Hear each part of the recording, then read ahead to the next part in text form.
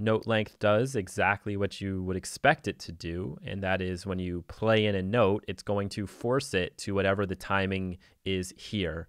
Whether you play something very short, and we can watch the little yellow boxes here, you see how it holds it out longer, or if I hold down a note indefinitely, it's going to cut it off there and create a quarter note.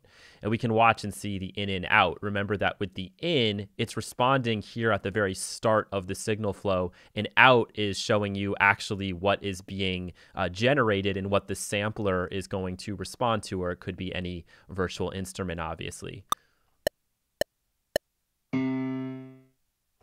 So there's an example if I'm holding it down, and if we go shorter, see it's forcing a longer note in there. If I overlap on the same note, it's going to just create something legato until the final press, and then it's going to hold that note out, and we could stop it and go in and look at that just so you see exactly what it is I'm talking about there. But if you're playing up and down,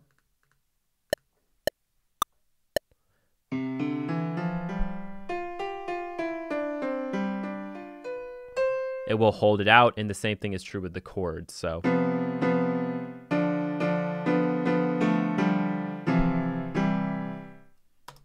like so. So all pretty straightforward when you're using it just straight on the track. And there are some uses for it. Obviously, if you were to combine this with the multi-note, diatonic transposer, what have you, you could just use sort of like one finger chords and you know, do like 16ths or 8ths, whatever the case may be. Where this gets interesting though is when you use this really just as a trigger source for the note side chain and doing modulation stuff. And I'll show you some of that as we go on. The other thing I can show you is the release. And this is not that interesting on just a single instrument. It doesn't really make a whole lot of sense on a single instrument. And right now it's actually not going to work because when I release a key, the velocity is going to be 0. So if I go in here and I'm playing something, it's generating a note, but that note is going to have a velocity of 0, and since this is velocity sensitive, it's not going to output anything. But if I go in here and choose fixed, what happens is when I hold down a key and then release, it plays that note of this duration. And if you were to just kind of pick at your keys, you could get that sort of a result, and maybe it is even worth showing you that. I've never actually looked at what this would look like if I was to do it. Let's see.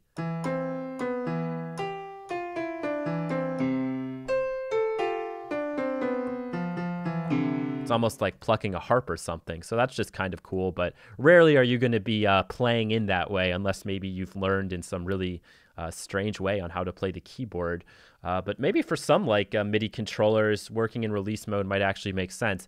What I imagine the purpose of this would be if you had two instruments playing at the same time, you had them both enabled, and so one of them has this release, and so when you finish on one, it will play the other one. And it's actually much easier to show you this, so I'll just pause the video and set that up quickly. So here would be an interesting application of note length using the release trigger. So here we have this dark pad that's just going to play back normally. And then on the ghost pad, if I have these both activated at the same time, this one is going to be reacting to the same key press, but it's not going to start playing until after I release. I don't need fixed velocity on because there is no velocity sensitivity on the instrument. And then I just went in here and set the length manually. And I also added a pitch shifter so we can get a little more contrast. And so this is kind of an interesting idea right here.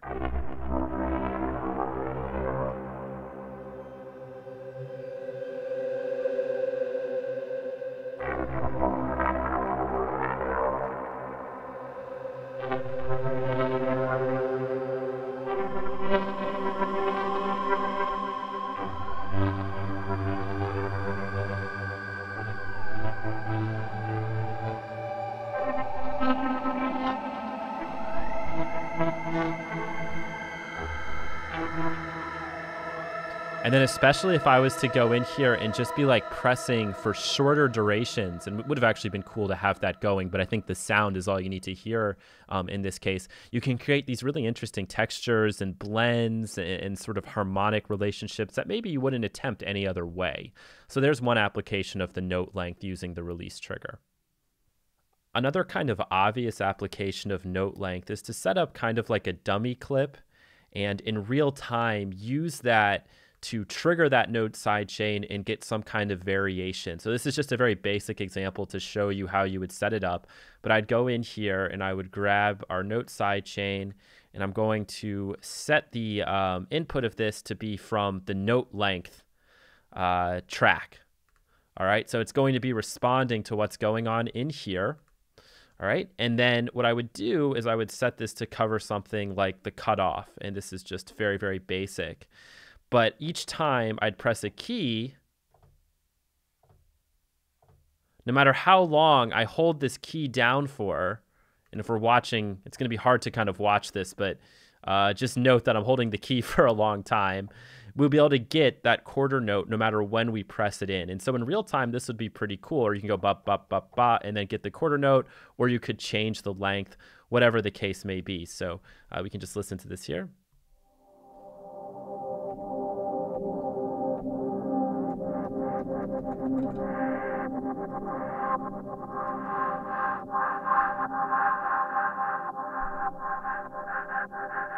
You could also have it controlling the resonance.